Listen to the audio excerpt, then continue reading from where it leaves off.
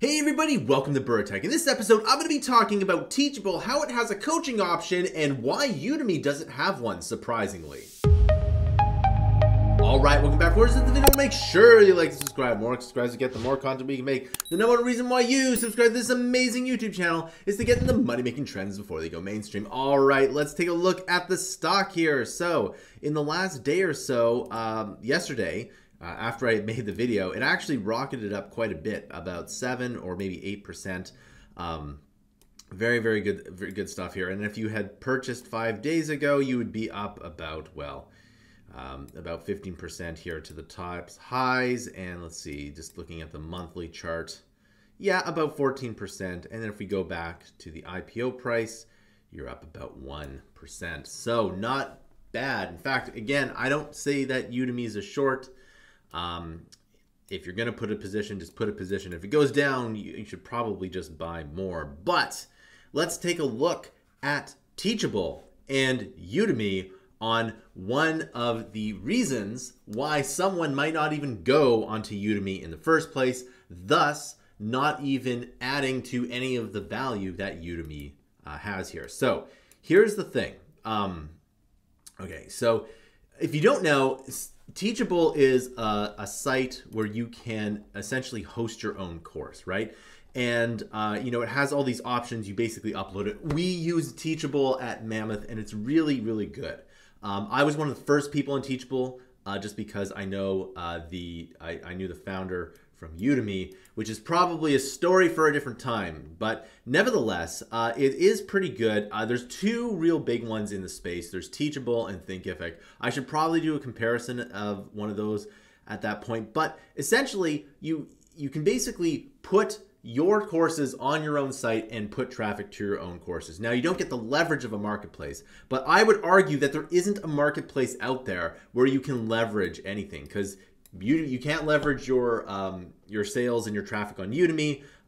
You can do it on Kickstarter, but that's about the only way you can do it. So it'd be better if you could leverage your sales. But anyway, one of the things I do mention, and I do mention to Udemy quite a bit, is that there isn't a differentiation of products, right? So for example, if I have a course, right, and that course wanted more support, like let's say, you know, 24-hour support, I could charge that student $19.99 a month, $50 a month, or we could hop into a live session for $30 or something, or we could book a coaching session. And the fact that I can't do this is a bit of a problem here. So again, Udemy's job is to capture all student-teacher activity, and basically that's not what they want to do. They want to just sell a subscription of whatever their courses are to their huge base. And I don't think that's a good idea. Again, people are just not even going to go into Udemy in the first place. And furthermore, it leaves the quality of instruction to go onto different sites, because one of the reasons why e-learning is booming is that a person might go to Udemy and the quality is only so good on Udemy. Like, it's still up there. It's still very good quality stuff. The top courses and top instructors are really good, but I see competition making better stuff every single day. In fact, you know, I was looking at one particular topic and I looked at a competitor and I compared some of the tutorials, and you know what? The competitor was a lot better. And the reason is that studio might put their stuff on Udemy to get leverage, but it doesn't work like that. So a competitive free marketplace would be a lot better. And you just can't do that because, well, you know, you can't make as much money. You might as well go to Teachable and set up your own school because you'll make more money doing it that way, right?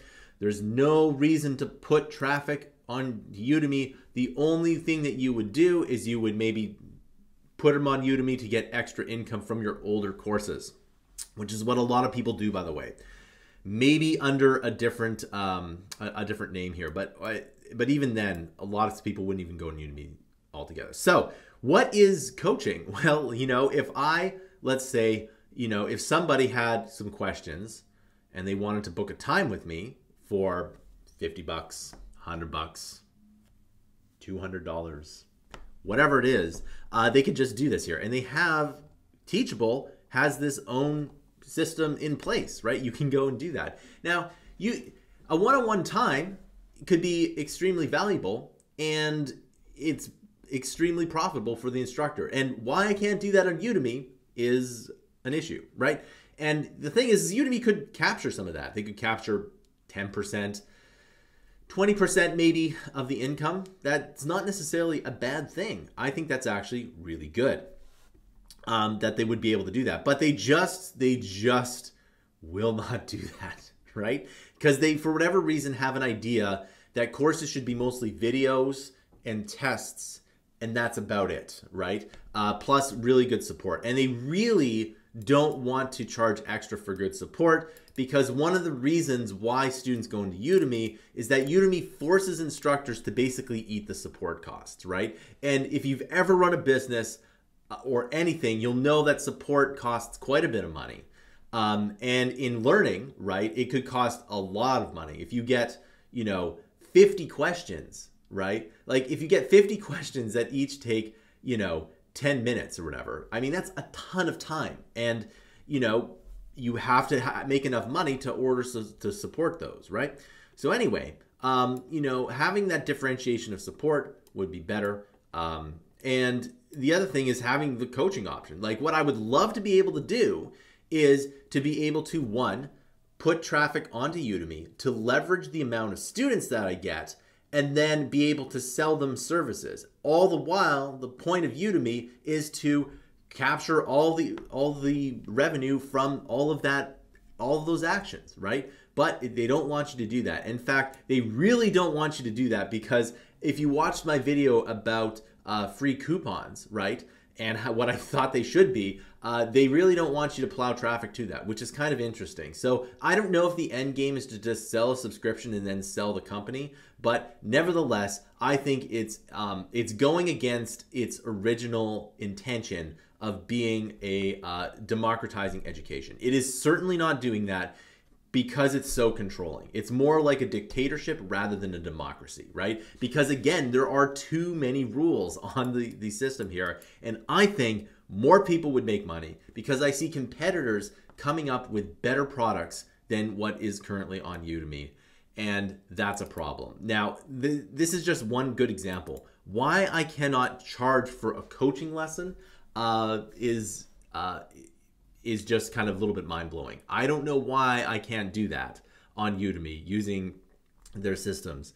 But nevertheless, I think it's a good idea that they could do this. Now, the other reason that one might say is that, well, the software is a little bit too complicated. It's really not that complicated to do this. Considering they spent $29 million on research, they could build something like this out every day, but I don't think they want to, and I think that's a problem. And it goes to my kind of general issue with Udemy, saying that they could be making so much more, right? There's competitors out there, like OutSchool is a good example, right?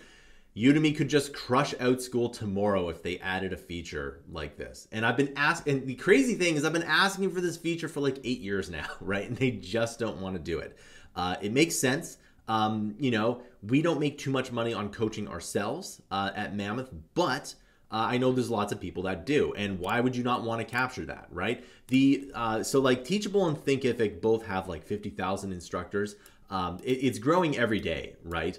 And it's a pretty big marketplace for people that just do that, right? And guaranteed, if you were to go to a Teachable or Thinkific meetup, there would be, well, first of all, there'd be a person wanting to take down Udemy, because I hear that every single time. And then there'd be a lot of Udemy hate, right? Why do they do this? They're, if you think I'm critical of Udemy, the stuff I hear people say about Udemy from the teacher's point of view is like, I don't think I could say it on this channel, right? So there's like a lot of people who really don't like the platform, specifically teachers. And guess what? They're good instructors and they're making more money off of Udemy, and that's the huge problem, right? So Udemy was designed to traffic people to their site, which they actually did a pretty good job, but they're monetizing they're just not monetizing it well. That's my opinion. And even though the stock price, it's not doing bad, it could be doing so much better, right? If they added in my suggestions here. You know, it's not bad. If they cleaned house a bit, they would, you know, if they cleaned house a bit, this would be like an amazing company. But nevertheless, I feel like the direction that people have are a little bit short-sighted. They just want to sell subscriptions, which isn't bad, but they should let individual companies sell subscriptions, just like the App Store. The pie will grow so much bigger if they could do that, right? So this just goes into one example of a product that would be amazing on Udemy, but they just refuse to not do it, right? So that's my thought on that. I want to know your comments down below. Have you ever done coaching? Is it good for you? Let me know your thoughts. Remember that this channel doesn't do Patreon. Instead, we sell digital products down below. Thanks for watching, and I'll see you in another video.